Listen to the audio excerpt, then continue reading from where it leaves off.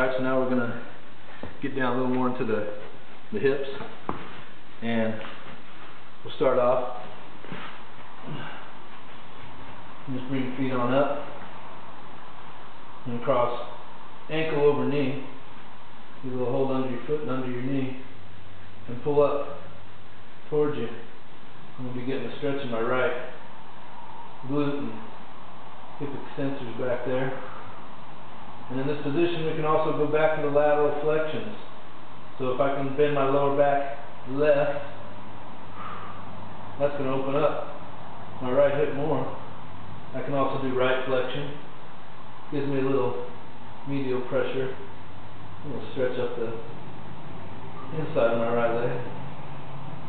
So you can have the left and right flexion of your L spine while your hips in traction and getting a light stretch.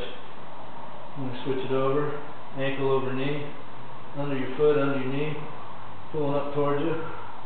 I'm going to rock this one a little bit. Gets nice open here. Breathe and breathe. Again, I can add left flexion. I think kind of nose to toes, although I'm not that close to nose to toes. And go right flexion, go left flexion, and go right flexion, opening up that left side. Inhale, exhale. Excellent. And this is another nice move for the hip extensors here.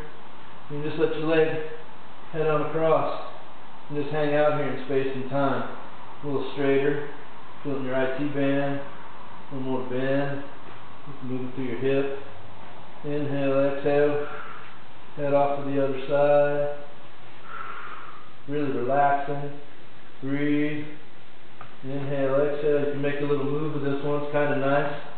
Kind of like that Parisi warm-up move, but just doing it over the roller takes it to a whole nother level. Wait till you try it.